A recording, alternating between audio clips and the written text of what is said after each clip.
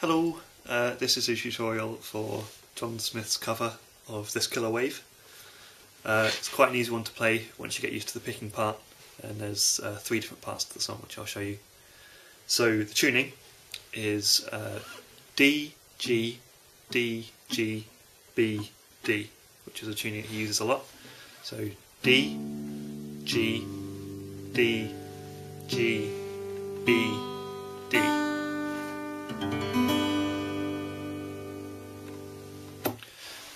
Okay, so the main melody part of the song, with your thumb you're just going to be picking between the 5th string and the 4th string, just in a really simple sort of quarter note rhythm.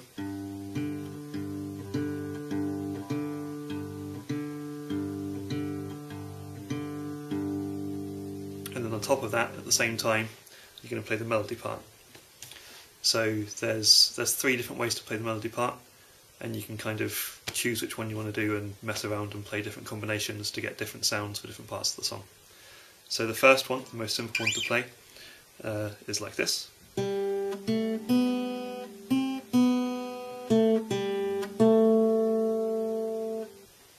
just do a close-up of that if you can't see it properly. So it's...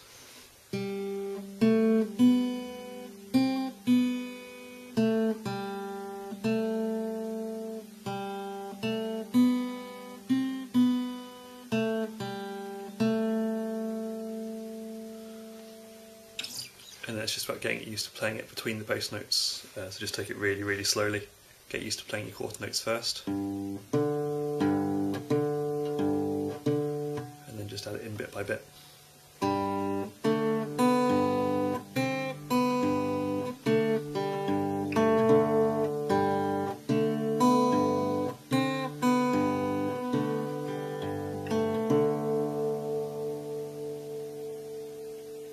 So that's the first one to play.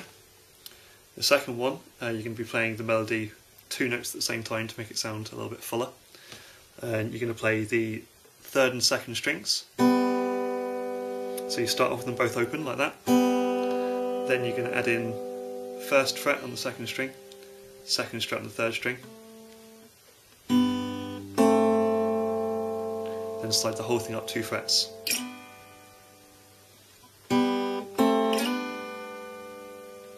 Then you're going to play the 5th fret on both strings, and then just work your way back down.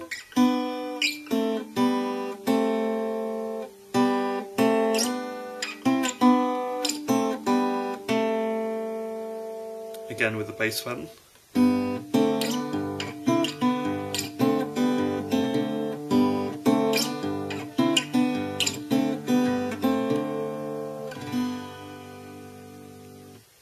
Then the last way to play it, again sounds a little bit different. It's the same basic pattern as our 2-note melody, only this time you're going to move your middle finger down to the 4th string and then just play exactly the same thing. So it will sound like this.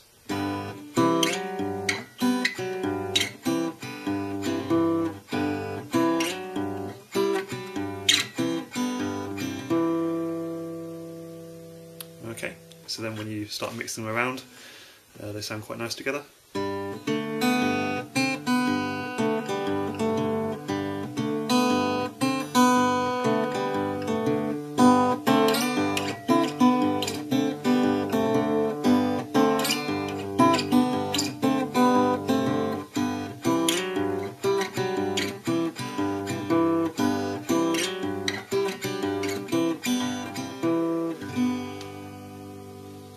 Okay, so that's your main melody part that you're going to be playing in the intro and between choruses and bits like that. The verse is built around that, but with a couple of extra bits in as well. So you would play that. You start off with exactly the same pattern.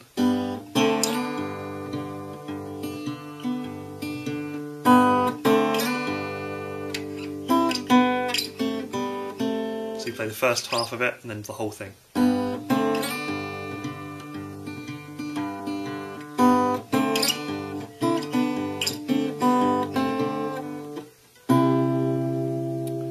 Okay, so they're all on the 5th fret, on the 5th string, 4th string and 2nd string. And then again, you're still just playing. just filling in notes in between. There's no particular pattern for that.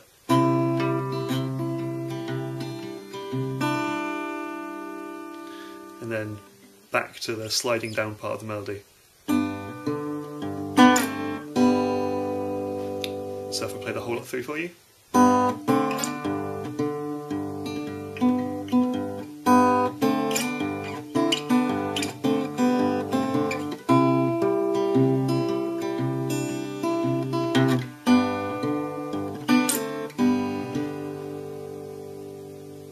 Okay, so the next part is the chorus.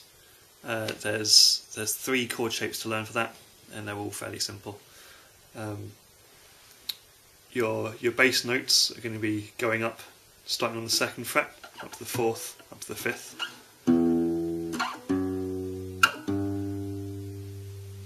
And the rest of the chords fall around that, so you're going to have the 2nd fret on the 4th string. So that's your first chord shape. Then when you move up to the 4th fret, you're going to play your index finger on the 2nd fret of the 3rd string. And then your last shape, up to the 5th fret, and you're going to play the 4th fret on the 3rd string. Okay, so that's basically it. And then again your picking pattern. So obviously you've moved your bass note down from your 5th string to your 6th string now, so you're going to be playing as your thumb picking pattern, the 6th string, the 4th string, instead of the 5th and 4th.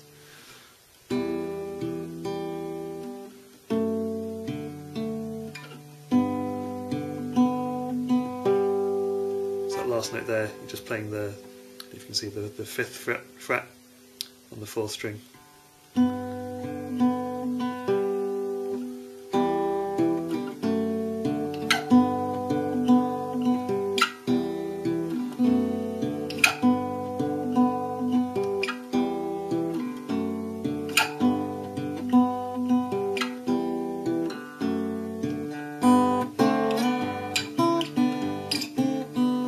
Into the verse again.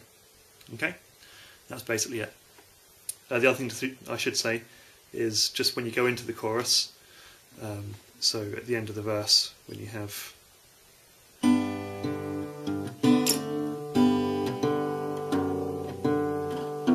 there's that little step down there, the 4th fret and the 2nd. Those are all the main parts. It's a really easy song to play around with and put your own little bits into as well, so I'm not really going to go into much more detail on exactly how it is in the recording because you can make it your own anyway.